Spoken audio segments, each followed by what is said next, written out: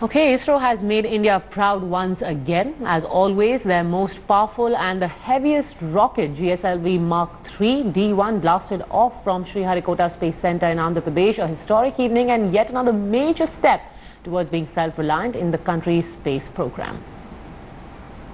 5, 4, 3, 2, 1, 0.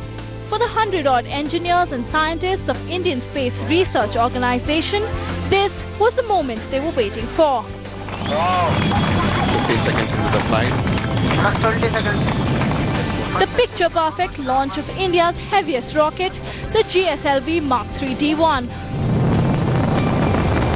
Plus 30 seconds.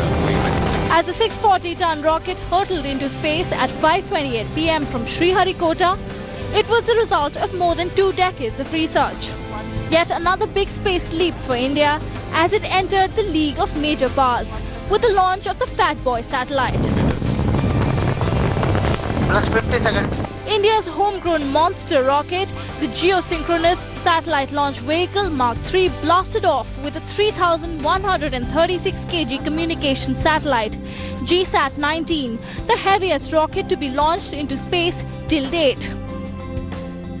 Here are some astonishing facts about the Fat Boy. The GSLV-Mk III was developed over a span of 15 years at a cost of around 400 crores. It's a 3-stage vehicle built to carry heavier satellites. GSLV-Mk III could be the first satellite to ferry people into the space. It will help data transfer using multiple frequency beam. More than 25 years of hard work plus 11 or more flight tests, and finally the ISRO scientists have a success story to talk about: GSLV-Mk III and its launch. Now this means that our Indian scientists are no longer dependent on foreign countries to launch their satellite vehicles, and moreover now they can also pressurize the central government to release the 12,500 crore rupees for the man-made mission project that they have envisioned 7 years from now. From Chennai, this is Akshana for India Today.